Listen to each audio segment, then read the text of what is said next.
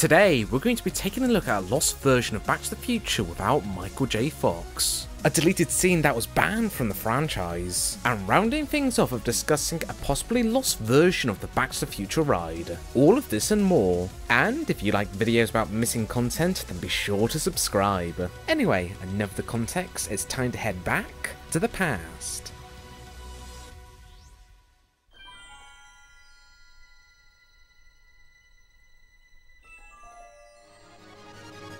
It's pretty fairly well known that when they started filming Back to the Future, that director Robert Zemeckis really wanted to cast Michael J. Fox as Marty McFly, but wasn't able to due to Fox being committed to the sitcom Family Ties, and the filmmakers were given a concrete deadline to start filming the movie, so they cast Eric Stoltz to lead the film instead. But after 5 weeks of filming, the filmmakers weren't entirely pleased with the performance that Eric was giving. Stoltz was great and well known for doing a dramatic performance, but according to the crew he was just lacking that comedic edge that the film really needed. Eric was just a bit too blunt with the delivery. So it was a tough decision, but they decided to completely refilm the movie, working out a new schedule and deal to get Michael J. Fox on board to play Marty for the film, working on the movie weekday evenings and throughout the daytime during weekends, with poor Michael only having 5 hours worth of sleep per day.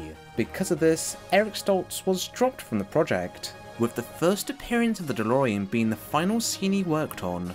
While it's never been confirmed on how much of the movie was actually filmed, it was presumably quite a large portion that was completed with Eric Stoltz. That according to Biff actor Thomas F. Wilson, that things were so far along that the actors were asking each other as to what they were doing next. Apparently, a lot of footage from the other actors from the Eric Stoltz shoot was repurposed again for the final film, with the only new material being required from those scenes was the new footage of Michael J. Fox reacting, although which shots were and weren't has never been officially confirmed. For years it was believed that this shot of Marty punching Biff was one of the original takes from Eric Stoltz, due to actor Thomas F. Wilson not recalling filming that angle with Michael J. Fox. But according to the film's editor Harry Karamadis, this isn't a shot with Eric Stoltz in it. The individual playing Marty is actually a stunt double, so probably why Thomas couldn't remember filming that scene with Michael. The Eric Stoltz version of Back to the Future is perhaps the most famous long-lost alternative cut to a movie,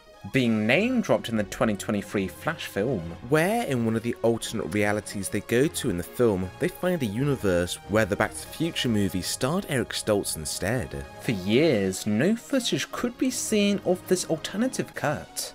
It wouldn't be until the 2010 documentary Tales from the Future that they included snippets of the Eric Stoltz footage. The 3 shots that were used go mute and only last for about 24 seconds. So certainly not everything that was filmed with Eric, but Robert Zemeckis has occasionally promised in interviews that more footage with Eric Stoltz will be released one day. The filmmakers even revealed that they did once have the opportunity to dispose of the footage, but held on to the material, possibly seeing the footage coming in handy for some grander purpose. So it's not a question if the footage will ever see the light of day, but instead when will it? Something else I would love to see when that day finally arrives is perhaps a full interview and documentary with Eric Stoltz, as over the years he's very rarely ever acknowledged that he was in the film. From what I could find, the only time he ever talked about his experience with Back to the Future is in a 2007 interview with Movie Hole, and I quote, "You know, it was 20-something years ago and I rarely look back, if at all, but in retrospect, I think just getting through that difficult period helped me realise how freeing it really was. I went back to acting school, I moved to Europe, I did some plays in New York, and I actually invested in myself in a way that was much healthier for me. If I would have become a massive star, I don't know if I would have gone into therapy. On the other hand, I would have been exceedingly rich, which would have been wonderful, haha." End quote. So, by the sounds of it, at least it's nice that he's come to peace with the whole situation, and afterwards Mr. Stoltz has had a respectful career in his own right. The day that we finally see that Back to the Future rough cut, it may not be the same film that we all fell in love with, but I say, it might just be nice to pay tribute to the original Marty McFly.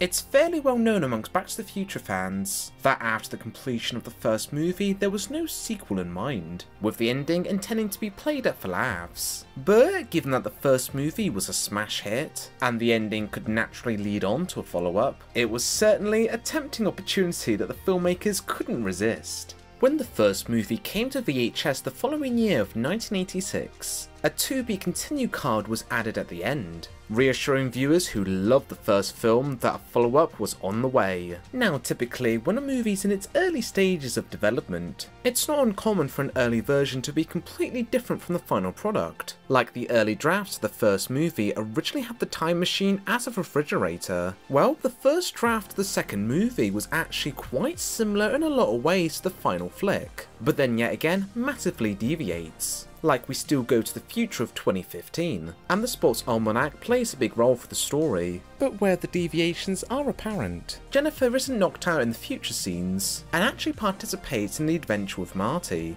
at least for the first quarter of the script. We also find out that Marty's family of the future have fallen into hard times, Marty being so desperate for cash that he tends to borrow money from his children, and makes really bad investments such as trying to win the lottery. He's on very bad terms with the rest of his extended family such as his parents and siblings, that he can't turn to them to help him with his troubles. It gets so bad that his future wife Jennifer confronts him, and straight up tells Marty that she's filing for a divorce. So, not a very optimistic future for the couple. The actual reason as to why Doc Brown brought Marty to the future was in the hope that he could give his son a bit of a pep talk, since Marty of 2015 isn't exactly a dad role model. What happens to us in the future? What, do we become assholes or something?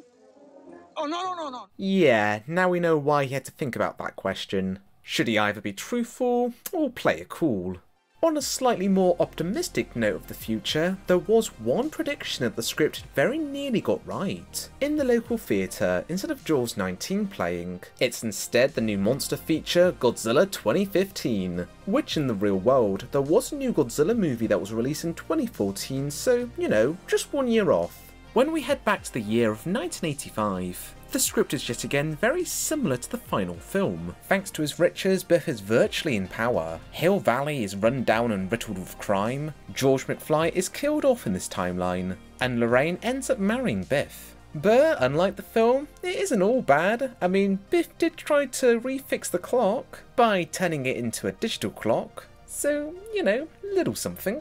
But he's still no angel. Through his connections, he's out to kill Marty. In fact, now Marty is literally on the run from the police. And there's a most exciting escape scene, where Doc and Marty need to travel through time. But with their engine not working and the cops onto them, they need to think fast. So, with the flight mode still in working use, Doc and Marty takes the vehicle to the air and does a swift nosedive down, with there being just enough acceleration to get the car up to 88 miles per hour, allowing them to travel through time. The script is more or less very similar to the final film that we got as an early version, with the exception of the third and final act, where Doc and Marty don't go back to 1955, but instead 1967. It is an alien! No way, Vernie. That's just a hippie. People looked like this in the 60s. The goal is still the same with retrieving the sports almanac. However, the new perils the time travelers are put through is where Marty ends up getting arrested after a police officer believes that he's part of a Vietnam War protest. Fortunately for Marty, his mum Lorraine helps bail him out, with her believing that he's part of the protesters, although the money she ends up using was meant to be used for her and her husband's 10th year wedding anniversary holiday, and it turns out it was that holiday where Marty was conceived. So in terms of his existence, that might be a wee bit awkward for him. To make things slightly more complicated, Doc Brown from the 60s ends up seeing and tries to track down Marty, with Marty trying to make sure that both Doc Browns don't end up meeting one another. The film ends with everything restored. Back in the year of 1985, Doc Brown drives off in his DeLorean, with Marty and Jennifer watching him on, still leaving it open to a part 3, where in the final sequel film it ends on a cliffhanger. Great Scott. George McFly is completely absent from the first draft, being deceased and passing away off screen in the 2015 future, and then being explained that he had gone away in the 1960 scenes, being away to work around from the absence of Crichton Glover, the actor who played George McFly, Marty's dad in the first movie, who didn't return for Back to the Future Part 2 and 3. Although they did semi-work in George McFly into the sequels, by getting Jeffrey Wiseman in heavy makeup to play him instead, although they did this without Glover's blessing, which Crichton Glover was successful in suing the production into using his likeness. This inadvertently changed the Hollywood system, which now companies had to seek out the blessing of using actors' likenesses if they were not involved with said project. Overall, the first draft is certainly an interesting outline, but I think the concept for the final movie, with Doc Brown and Marty going back to the first flick, it made it more of a fun adventure. Anyway, the sequel script to the first draft was finally made available via the backtothefuture.com website, giving fans a curious what if on what the first follow-up movie would have been like.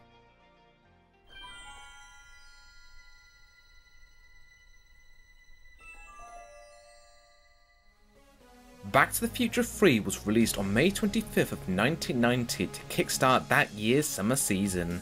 But airing on television just 3 weeks later was the 21-minute special The Secrets of the Back to the Future trilogy, hosted by Kirk Cameron on the set of the 19th Century Hill Valley of Back to the Future 3. In the programme, Cameron reads and answers many fan questions about the trilogy, and shows off some then, some never before seen content, such as the deleted scenes.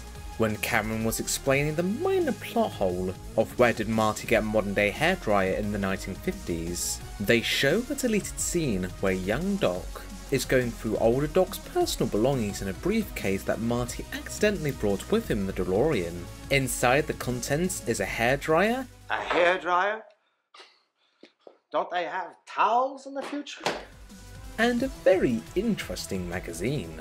Ooh, suddenly the future is looking a whole lot better. They also show 2 deleted scenes from Back to the Future 2. Older Biff vanishing in 2015. The documentary even explains as to why Biff is fading away, that at some point in the mid-90s that his wife Lorraine shoots and kills Biff. Hence why he doesn't exist in 2015. And the other cut content is Marty coming across the derelict ruin of his high school.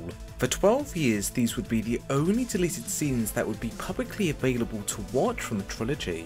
The special received a release on VHS as part of a 4-pack tape set of the whole trilogy. It was then featured as a bonus feature on the 2002 Back to the Future 3 DVD, and has been included on the multiple re-releases of the Back to the Future trilogy. Ever since it was first premiered on television, the special has remained unedited or altered. This especially includes the ending. Is there gonna be a Back to the Future Part 4? Well, it doesn't look likely, partner. But you know, Back to the Future will live on in Back to the Future The Ride. It opens in November of 1990 at Universal Studios, Florida. Well, the thing is, the ride kind of got delayed. It didn't open until May of 1991. Just about 7 months, slightly off. But hey, better late than never.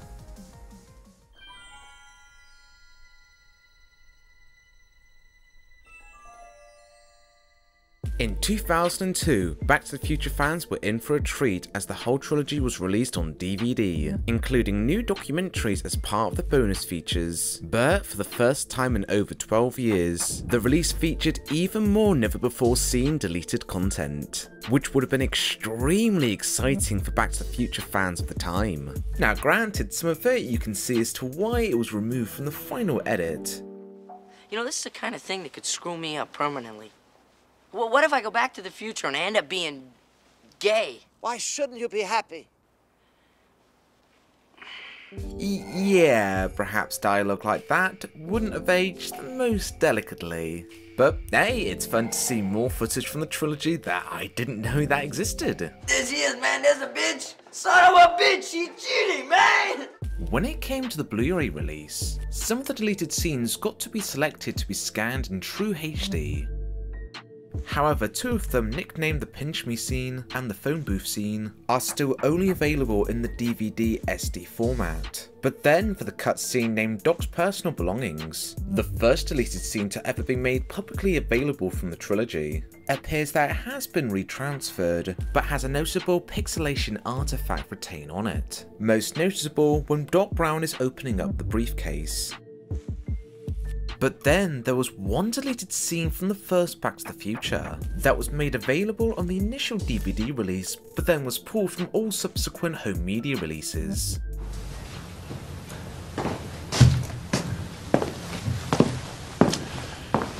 After facing the tension of doing 3 lung operations in a row, I like to relax by lighting up a Sir Randolph. This was the cigarette commercial that would have been seen on the television with Lorraine's family while they were having dinner. Cigarette commercials used to be abundant on television, although that all changed by 1971, where cigarette commercials were banned off television after long-term health risk was becoming more widely known about the product. Initially, the scene was scripted of Marty being a little bit stunned of seeing an advert of cigarettes being indoors, and Lorraine being in disbelief that cigarettes can cause lung cancer. However, it was never filmed, as Bob Gale said in a commentary over the deleted scene that they realised after filming it that it was going to be difficult to show off the fake ad without stopping the whole movie to show it off. The cut sequence was hidden on the DVD content and required the home user to do a little bit of digging to source the hidden deleted scene, although on future home media re-releases the sequence wasn't included even as a hidden Easter egg. This might be down to the complicated history of cigarette commercials, and perhaps presenting a fake advert without any context. It may have led to the wrong interpreted message. It still tastes good like a cigarette should.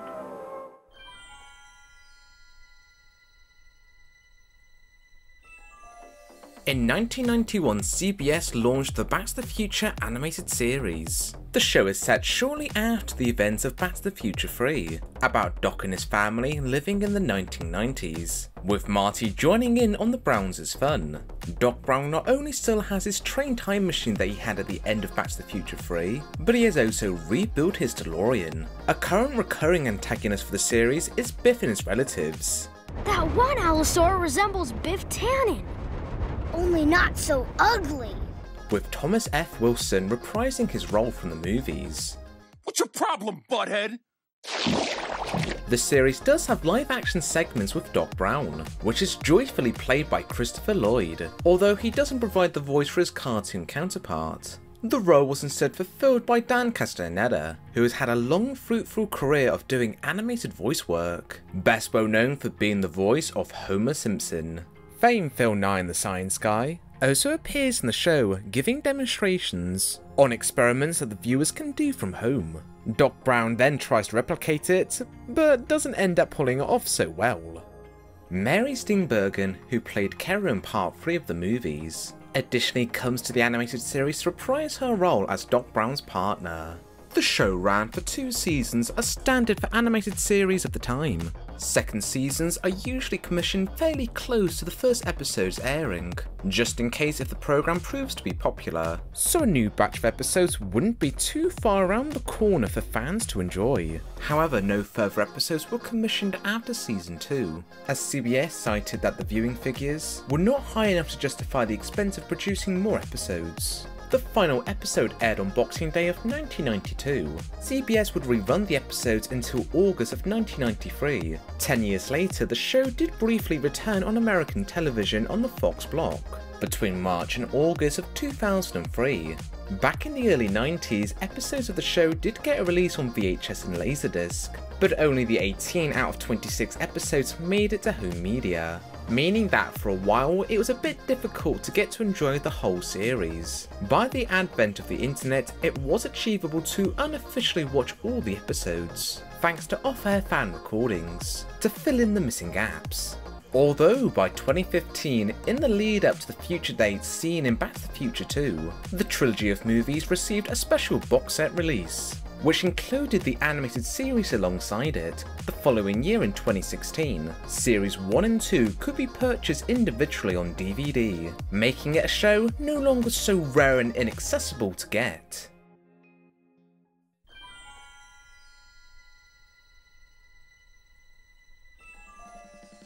The smash universal attraction of Back to the Future the Ride was allegedly conceived after Spielberg had a preview show of the Disney ride Star Tours, that during the screening George Lucas made the remark of Universal not being capable enough of making something as technically complex. Boss Films was initially hired on to create the visuals of the ride, with visual effects artist Richard Edlund supervising the whole project. Him and the company spent at least 1 year developing the simulation, with prototype demos being created, although ultimately Bosk Films wouldn't see the project through. The final footage was created by Entertainment Design Workshop, led by Douglas Trumbull, who had had previous experience into doing model work for 2001: A Space Odyssey and Blade Runner. Exactly why Bosk Films wasn't involved with the ride's final development isn't entirely clear. Rumours suggest that the Entertainment Design Workshop were willing to do the commission work for a lower fee, although it's been largely suggested that Universal weren't immensely pleased with the direction of the storyline, nor were impressed with the test reels of the footage. Apparently Bosk Films' version of the ride was a rundown of the movies, and that there was going to be a portion of the ride where the guests would have been surrounded by blimps. While this version of the ride never came to fruition, we do know that there were at least test simulations that were created of it, but it isn't known if any of that simulation test footage still exists. A story has circulated that the original villain for the Back to the Future ride would have been Doc Brown's evil twin brother, although if this was the original plot to Bosk Films' version, or an earlier rendition when Douglas Trumbull got involved, is not entirely known. Ultimately, the final ride's plot is presumably set sometime after Back to the Future 3, featuring Doc Brown, where he set down the foundations of the Institute of Future Technologies, where he's recently unveiled his newest invention, the 8-seated DeLorean time vehicle, inviting the guests on to try out the new DeLorean by a safety experiment travelling 1 day into the future. However, things don't quite go according to plan when Biff from the 50s stows away on a time vehicle after one of Doc Brown's assistants was doing an experiment in 1955. From there, Biff traps Doc and decides to take the DeLorean out for a little spin, leaving it up to the guests to hop on board the new 8-seater DeLorean, while Doc remote controls the vehicle throughout time chasing Biff to get him safely back to the Institute. The entire experience lasted for about 30 minutes, with the main ride portion being a motion simulation lasting for about 4 minutes. The footage that was filmed and projected was filmed on OmniMax, essentially using a fisheye wide lens, a much more bigger screen than IMAX. With a budget of $40 million, Universal had created the biggest ride simulator made so far. The ride would open up in 3 of Universal's parks: Hollywood, Florida, and Japan. Although today, all of the Back to the Future attractions have now since closed.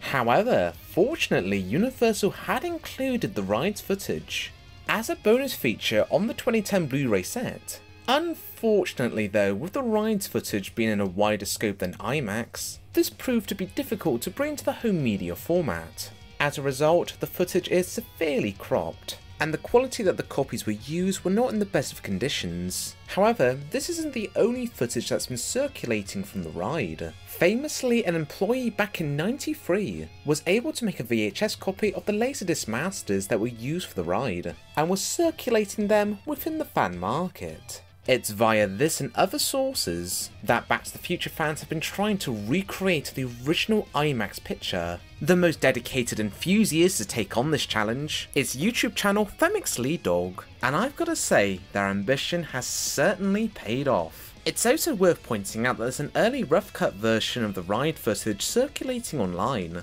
having incomplete special and sound effects, and also has an alternative outtake at the very end with Biff that was never shown anywhere else on either the ride or home media format. Button!